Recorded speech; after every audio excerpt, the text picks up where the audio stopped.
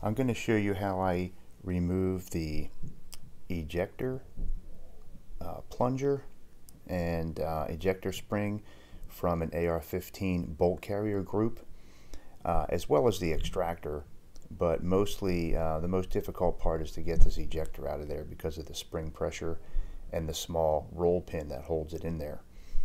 So basically what you're going to need, or well, what I use is a real avid bench block.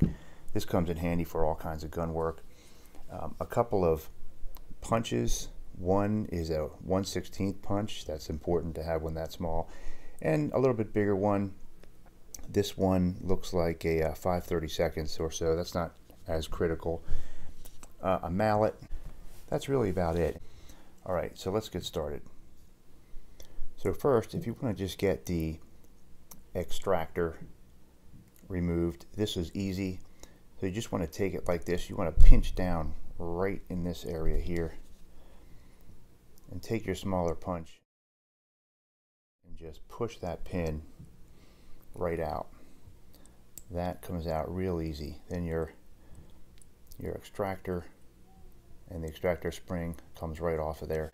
Now we want to move the ejector.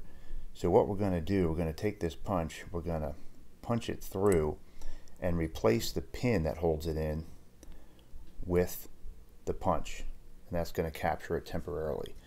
So basically I'm going to set this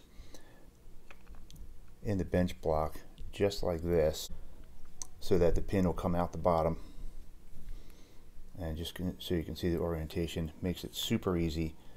You want to press down with one finger, put the punch on there. Okay, this is a bit better. So I'm just going to put that punch here.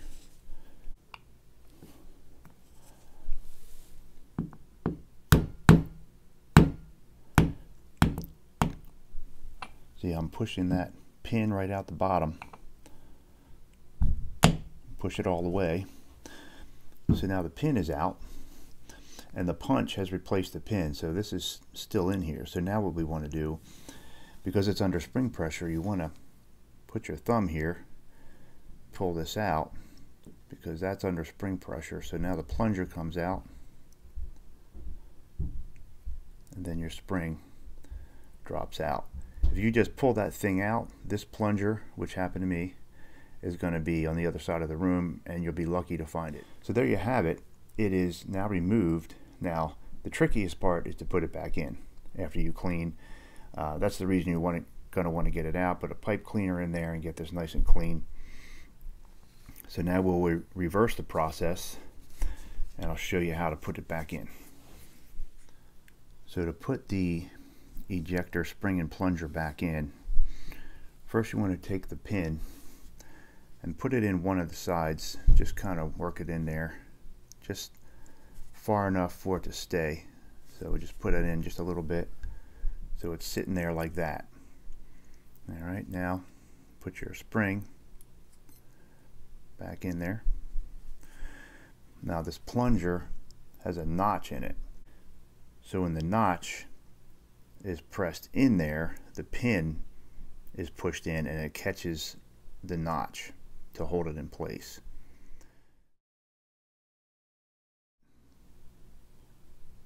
Put the plunger in with the notch facing the middle, just like that. I'm going to put this in with this pin pointing straight down, so it fits in there just real nice like that. I'm going to put this punch in the hole, so it's the punch's own weight is going to kind of keep that heading downward. So now I'm just going to press on this plunger. I'm going to push it in, and if you saw that, the punch fell down a little bit. So once the notch cleared, the punch fell down, and now that has captured that. All right, and we still have the other pin on the other side. So now what we need to do is put this like this, and we want to push the pin all the way in, and that's going to push the punch out the other side. So just put this on here. Sometimes you got to push a little bit hard, pushes that out. This pin is almost all the way in. Just push it all the way in. There you have it. The ejector is in. Now what I like to do is just press on it, make sure I can feel the spring pressure popping it back out. That's got pretty good spring pressure there. Then after cleaning, you can put the extractor, line it up like that, squeeze down.